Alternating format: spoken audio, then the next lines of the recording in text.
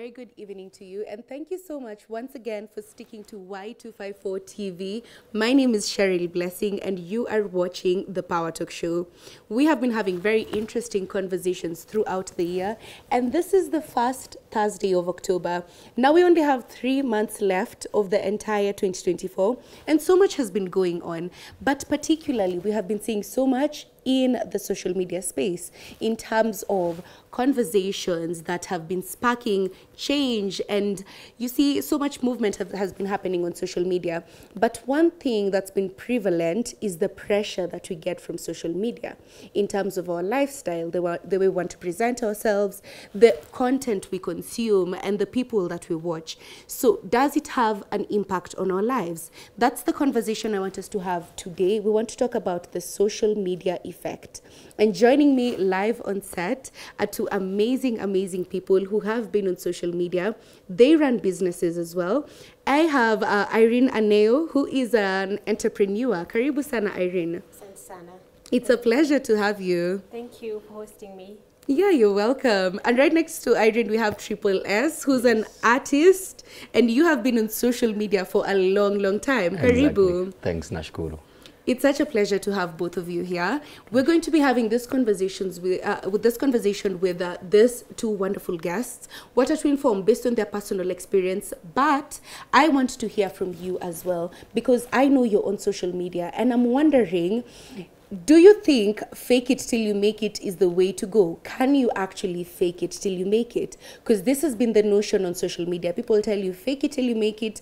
Is it something that's actually doable? So I want you to go on our social media platform, Sahi at Y254. Let us know what you think about this conversation. Can you actually fake it till you make it? That's the question I'm asking you on social media as we progress with this conversation. And I'll sample your comments, your opinions, your experience later on.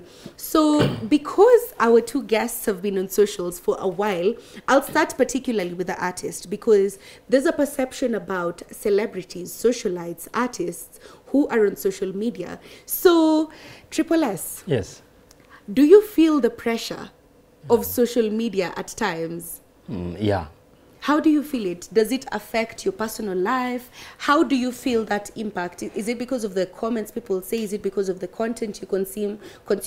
How do you feel the pressure of social media? Okay.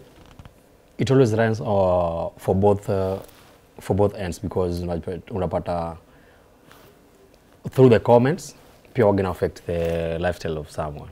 Najua we come from different backgrounds. So you tend to get that you may post something, but ukisha post venye watu watakuwa na comment pale hivyo inaweza kuaffect in some ways, because kuna someone somewhere mwenye akipost uongee vibaya anataka kujibu, then kuna yule maybe someone mwenye atakuwa na ana comment pale ndio mjibizae na yeye. So utapata watu wako pale different minds, wako kwa comment section wako different minds. Mtu anakusubiri tu akuattack.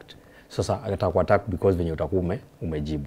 Ukijibu anaendelea kurusha. So hiyo pia ina affect mentally hadi venye utakuwa umetoka social media. Ukiwa tu peke yako kivyako una feel like kuna vile self esteem imeshuka, because maybe someone anaweza kuambia ile kitu yenye iko karibu na ukweli, then you'll feel it. Yeah, so and that happens a lot. Na unajua that's a form of cyberbullying. Yeah. Mtu anakuja na Wakenya. Wakenya tunakuwa watu wanapenda kujibizana. People love saying comments sometimes to just get a reaction, sengine ndo wachekeshe watu. Yeah. So it happens, Irene, for women it's even worse. Some. Because there's usually a perception about them ukiwa social media. Umejipost, maybe you've posted because you're happy, si ndio? Yeah. Maybe unakatu vizuri umejieka hapo. Exactly. But people come in and they start giving you their comments, their opinion. Does it affect the way you present yourself on social media? Do you always think about what people will say before you put out content on social media? Okay, let me start first by saying the biggest aspect of social media pressure is posting everything about your life. Every single thing that you're doing in your life, you want to post it.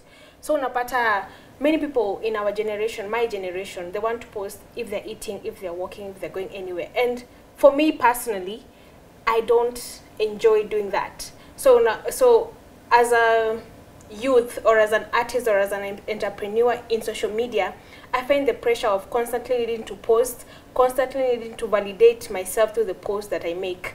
And the posts that I post, sometimes they're misjudged. If I post myself looking nice, say, why are you posing like that? Why are you walking like that? Why do you look like that? Why do you have so much makeup? Yeah. So it's a lot of pressure.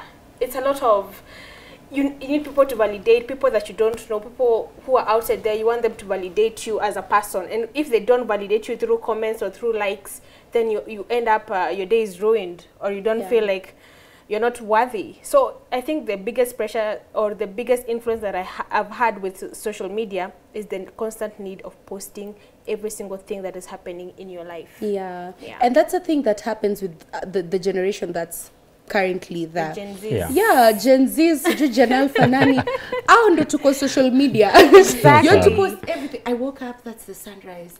This is the view from my room, the balcony. This is my breakfast. Yeah. And there's this notion of if you don't post it, it didn't happen. Yeah. So people have forgotten that life can actually happen outside of social media. Exactly. So you have to post, and you've brought up a very important conversation, the validation. Yes. Sometimes we seek validation from people liking your content, people liking what you've done, people, just commenting and saying you're so good. Yeah. As an artist, Triple S, Yes. how much does that affect you? When you seek validation, does your art even change how you create and everything because you want people to like what you're putting out? Yeah, exactly. Because unapata, you usually go for the likes or for the comments in social media. If you get them more, now you'll think that you are on the right track, you see. But if you get them when they are few or they are less, you feel that no, hujahit ile point ulikuwa unataka. So, and that's why unapata many artists or many comedians wanataka na whatever is trending, unaona.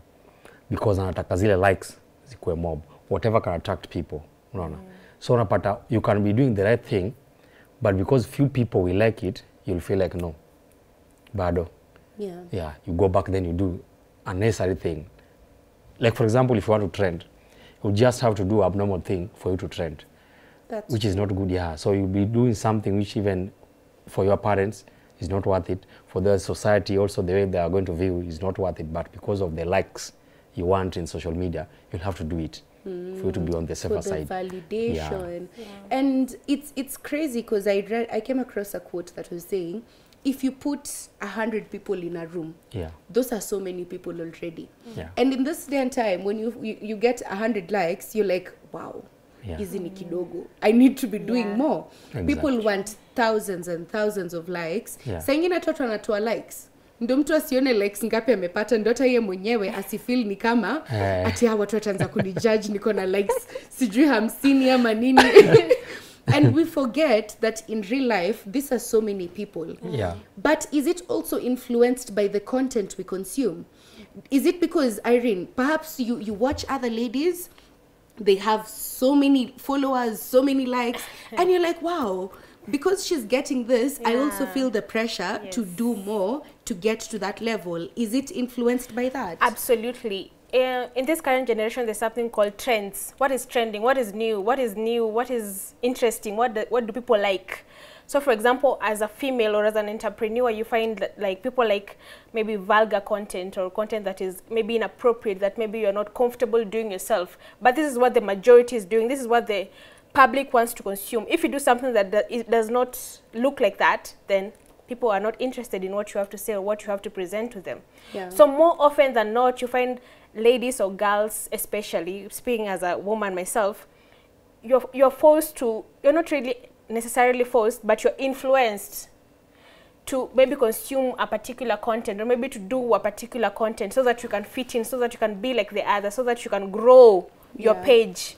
So I think these trends and what is new, and everybody wants to be like the other person. It's like people are copying each other. There's no originality or no authenticity because everybody is doing the same thing because of trends, because of likes and all those that, things. the validation. The validation, exactly. And it really affects you because the way you're saying, some people get so lost in all that, they forget who they are. Yeah. And it's happened to so many artists. Exactly. Mtu anaanza na music particular, a certain style, but because wanafeel ni kama I've been underground for so long, let me make a TikTok song. Because that's what is trending. That's what is trending. Yeah. Do you ever feel like I need to change what I'm doing so that I can trend because of the pressure of labda una follow some big artists and you see they put content out there, everyone is on their page. So you feel like you have to compromise what you like to fit into what people want. Oh yeah, many artists tend to do so, but me personally, I don't usually go with those things because I believe they're just for sometimes. Because even if you go to my YouTube channel, then you check the latest video I dropped, it was totally out of anything doing like trending. Yeah, because it is all about sad reality, whereby you are dead, then you resurrect, then you find the scenario is not the way you thought it was. You have so many followers in social media, but when you resurrect, you find that those people who came for the burial are very few compared to how people are following you on social media. So tend that something like that, yeah, ni kitu deep, yeah, mtu nili think deep sana, that's why nikaiput on a song, yeah, but ningekuwa nataka i-trend kwa TikTok ama hizo social media, singeenda na hiyo idea, but because it's something which is reality, somehow reality, haiwezi trend, unaona, so watu wengi hata wali-ignore hata kwa TikTok. Na sasa venye unasema hivyo, how do you feel when put in the work, umetafuta inspiration, alafu content haijaenda venye unataka iende? How does that make you feel as an artist? No, to me personally, I just feel good because I usually believe like we can be 12 people or 10 people.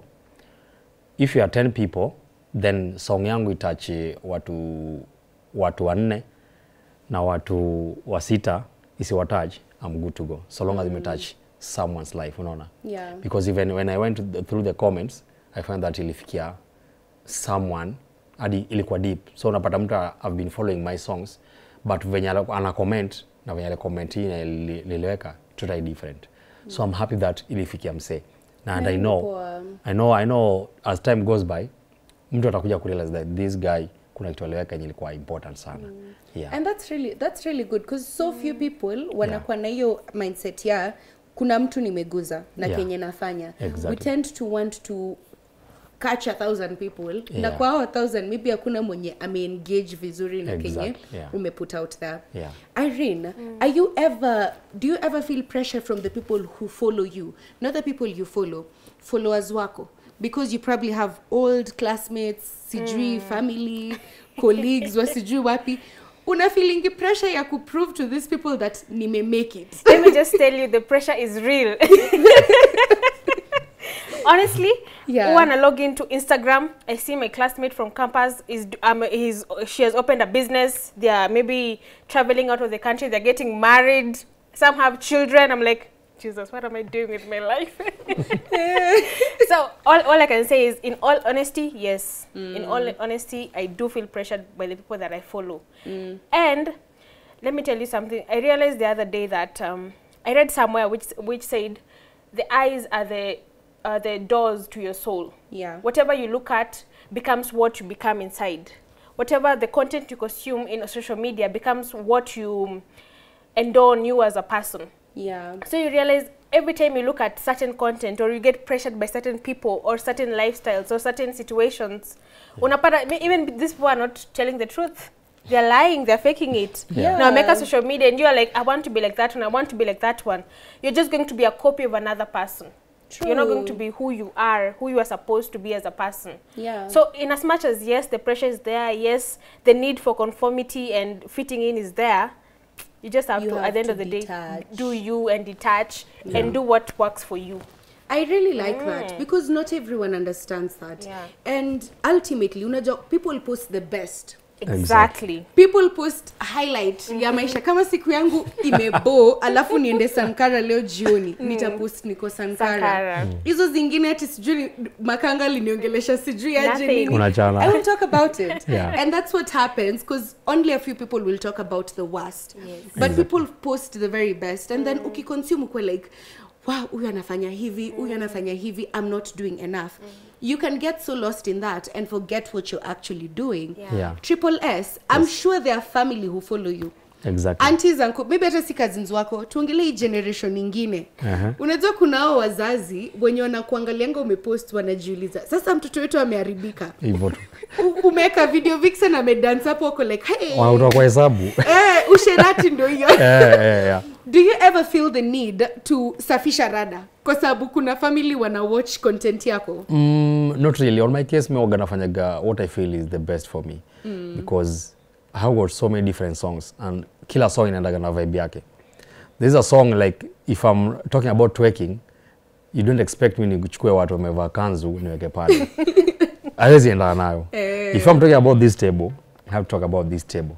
You get it visualized like niyo hata kama unaisikia audio version of it, kuna venye umeshaiona in a vision form. I feel like this video should be like this. Yeah. So I don't usually do something to please someone or do what, because at the end of it, I'm doing it because I love what I'm doing. And I'm not there doing it because of someone. I want to please your manu. I just want to. Ni kama storyline. Unajua mimi ni mtu talkative sana, so nikana jaribu kupiga story na wananchi. So for me to assemble all of you guys then pamoja tupige story yangu haitaisha. So the best thing is ni akina portion of song na nikiweka YouTube forever. Sindio. How about you, Irene? Do you ever feel pressure from kuna auntie flani ana watch pahali siwezi post niko sherehe? That happens to me a lot. Yeah. In fact, I don't post a lot because of the people that follow me or the people that can see my content. Because staki ile picha, utaki kuchoma picha, kuchoma picha. Yeah. So it honestly, yes. It happens. And I'm telling you personally, I've had experiences where distant cousin, mwenye sijamwona in such a long time, ananikuja ati so ulikuwa sherehe juzi, and I'm like, wow, uliniona wapi? Actually, the other day, my aunt calls me and tells me, so nitumie pesa? Mimi sina pesa. Nasi nilikuwa nakwenda kula hoteli. And they don't care what's going on in your life. I didn't post here like 3 months ago. It's so crazy because there's always that perception. Mtu anakuona anaona tu huyu akona do. Huyu akona hivi. Huyu ameomoka. Sasa hiyo uko kwa nyumba unafikiria safari kwa mata sijui anunuaje bundles leo. Exactly. You know, the simple things, because people don't post the struggles they're going through. But we tend to compare ourselves. Triple S, according to venye unasema, you avoid comparing yourselves. Exactly. So do you look for inspiration from watu instead of comparing yourself? Because people wengi watenda social media waseme, mmenunua gari. Meta mimi nataka ninunue gari. Shale yake amempeleka sijui wapi, hata mimi nataka. Huyu boy ameomoka sijui aje. Do you ever feel that need? Ama unaangalianga mtu alafu uko like, inspire, maybe I need to do more to get to where this person is. Unajua pia inadepend penye venye unayaka life yako na place umetoka. Me I usually believe like the background yetu waga inadetermine sana venye behavior zako zitakuwa na venye utakuwa na handle ama tackle every obstacle inakuja in life. So to me waga naweza get inspired through a story someone ameniambia ama venye nimeangalia ama ile yangu na iweka then na share na wase. Because I believe kuna unaona ile time, I'm sorry to say that, unajua kuna ile time ile former president Uhuru Kenyatta alikuwa interview akaulizwa bei ya mkate. Venye alisema hiyo bei watu walicheka. Mimi sikucheka kwa sababu I know kuna certain people hata in this society saizi venye tunaongea haujui hata bei ya mkate. Haujui mati inapandwa na bei gani ama juu stage ya kwenda umo atachukulia wapi. Ama hata anatoka Kilimani lakini ajui akiwa Tao anaweza pandia wapi mate ya kwenda kwa drop halinga mama wapi. Yani yeye yuko tu ana live under that situation whereby anapikiwa pale, wanampika, wanamdrop, wanampika, so ajui. Na mtu amekaa hapa even so many years in Nairobi na ajui kona zote za Nairobi street, unaona. So I believe unajua mtu kama huyo hawezi sema hasa life yake iko tu poa venye iko hivyo. Hata pia natamani sana amingu na watu wa Islando, lakini hazipata hiyo chance. Na sikupenda kwake ni lifestyle venye amekuwa brought up, unaona. So napata inspiration like mtu kama huyo kuna story naweza taka kusikiza. mtu kama huyo kuna venye anazasikia hasa zile ngoma za urban tone ama gengeton ashindwa kana hawa sasa wanatumia lugha gani na wako the same city wa Nairobi lakini ile lugha apati sana Sheng imempita exactly naona yeah so mimi na get inspired tu venye mtu wa yuko mastori zote venye ziko then na write muziki wangu then na unleash kwa the world. Napenda hiyo because what you're saying can show some level of maturity. Exactly. In that we understand kila mtu ako na life yake, kila mtu ako na journey yake. Yeah. And the minute to understand hivyo to save from a lot. Exactly. And the problem is on social media we don't understand that. And meanwhile tukiendelea na hii conversation nataka kuuliza mnieleze. I've posted a question on social media. I want you to tell me. Yeah. Can you fake it till you make it? Because watu wengi tunataka tuonyeshe niko na hii, niko na hiyo. And kuna some aspect of delusion hapo. Yeah. So can we actually fake it till we make it? Because people have said that's the way to go. That's what you do ndio ufike hapo. Wali fake paka waka make it. Yeah. So do you think it's possible for you to fake it till you make it? Go on our platforms at Y254. Niambie experience yako. Give me a story. Give me your opinion about this conversation and I will sample your comments tukirudi. Later on, in the show. Irene, I'm wondering, because you're a business owner, and I know the pressure of business owners. Kwanza siku hizi, kila mtu ako online. Biashara kama zote ziko online.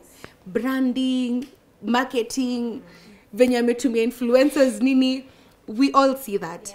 Does it make you feel like you're pressured to present your business in a certain way because there's the competition from all these other brands? Absolutely. Absolutely. Every time I go onto my business page, I feel like I'm failing as an entrepreneur.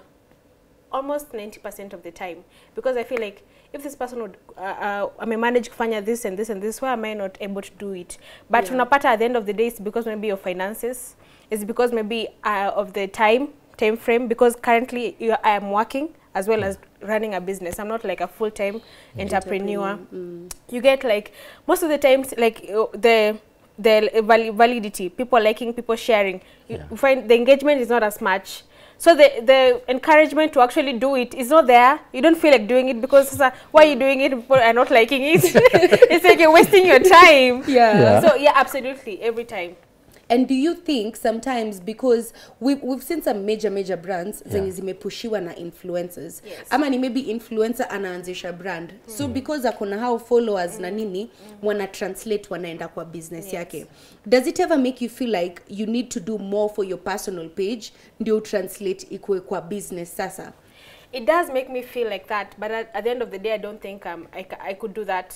I don't think I am built to do that. Yes, because in as much as yes, I'd like to improve my personal brand, I'd like to improve my business, I'm not really a very big social media person or a person who's always like on IG, because I feel like they're always faking it. And there's your aspect by the way. They're showing you what you need to see. They're not showing you the authenticity. They're not showing you the struggle, the stress. Exactly.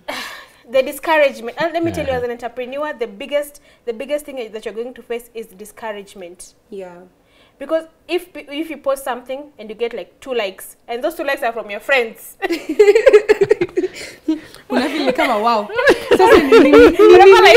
So surely what's the point? Ni hawa wawili tu. So you're not motivated to do it as much. You're not motivated to do it as much. So the validity and the pressure, yes, it's there as a business owner. It is. Triple S, do you ever feel that? Una feeling need ya kufake lifestyle ama kufake content yenye unaweka out there ndio watu wakone, because unajua kuna ile nini perception ya uni msanii. Kuna venye unafaa unaishi. Exactly. Do you ever fake it, like when you're there on social media in terms of your content, the lifestyle that you're living? Do you put out something ndio watu waseme enyewe uni msanii ni jina kubwa? Not really. I don't usually fake it. Najuaga niko na hiyo image ya usanii. Whether ni vayaje ama ni tembeaje, najua nikitokezea you'll be like, okay, if you're not a DJ, you are an artist, like you are a celebrity. So kuna ile kitu inakuga inborn. Ile even if you want to kuifeature sana, bado huwezi ifeature, unaona. Then another thing, I don't usually fake it because mimi huwa nafanya odd jobs. Because nasikiaga mtu akisha kwa msanii ama nini or a brand, kuna vitu hauwezi engage. No, I'm not like that. Mimi ni mkulima, nalima. Najua time yangu ya kwenda kwa harvest, time yangu ya kupiga biashara, kufanya nini. So hii yangu tu inakuwa ni kama sawa, ni kujibamba tu. But in real life najuaga kuna ile situation inafika hadi place unafika kwa kona as a human being. Unajua we tend to fake it because maybe tuna follow up sana wale wasema majuu. Unaona? So wale wasema majuu pia wanatushow ile kitu tunataka kuona. Lakini back then hujui kenye anapitia. Umeona kama hiyo story ya P Diddy? Nobody knew. Vitu kama hizo kwanza zinafanyika. Nobody knew kabisa. Yeah. Ukiuliza artist, whom do you want to collab with? Whom do you want to be like? I'm like, I want to be like Burna Boy. I want to be like Platinum, Diamonds. You are like, so jujuzi vitu ziki kubwa lakini so vitu ziki unleash, you are like, oh, I want to win a Grammy award. Then unaona, unasikia stories, for you to win a Grammy you have to pass through a certain stage, unaona. Yeah. So these people, hizi vitu walikuwa na feature. So wanakupa ile picha yenye ungependa uone. So you admire, you want to be like that person, but hujui struggles anapitia. Ukweli, hujui behind the scenes nini amefanya ama nini kufika so hapo. Saizi ndio watu tukiambiwa we are like, wow, kumbe ndio maana Wakenya hawajaifika. Kumbe ndio maana you never know, maybe Wakenya pia walisha approachiwa. To place unataka Grammy. I'm like, yeah, nataka Grammy, lakini sawa, you want to do 1 2 3. I'm like, hapana. Acha hiyo Grammy kae. So na unajua acha tuambie ni ukweli, hata tukikuja local. Yeah. Mimi wacha let me talk to Irene because I think ina affecting madem sana. Unaona deba amepost Benz na Bo hapo. I know. Na mama wasijui milioni. Next Manibuke kwanza. Bima, mabuke na red buke. Wewe kwa classmate, aje. Huyu juzi ndo nimetoka na Range Rover amewekewa Bo. Ana unbox sijui manini. Show me your God.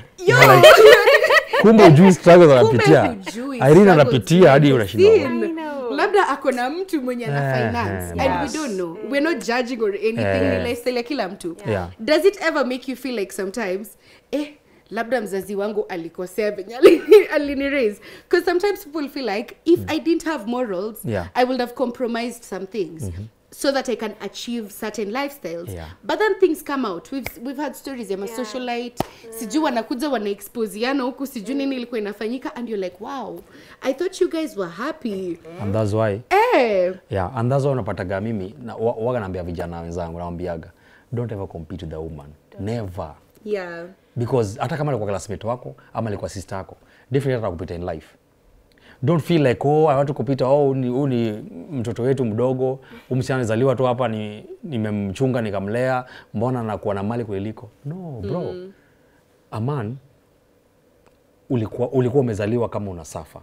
Once umeshazaliwa hivi, you have to suffer until the end of your life, because hiyo ndio route lazima tupitie. Lakini tebu kwanza Dema tuambie. Unajua sasa umetuambia ma brother. Lakini Dema kuna shortcuts zake. So you compare na how do you feel like when you see people getting all these things na wewe unaamka kwenda job? Boss wako saa nyingine amekukula akili, unasikia tu hii kazi. How does that make you feel? Do you ever feel like you're pressured to do something so that you can get to where these people are? Sometimes honestly I usually feel like maybe I should shut down my morals for a minute and just be bad. You know, I don't feel bad about doing bad things. I usually feel like that.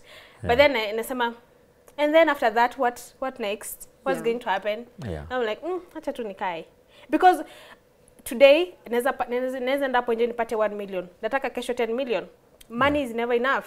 You just have to find contentment in what you have, in the situation where you are. Exactly. And it's not about my brother kujicompare na madem.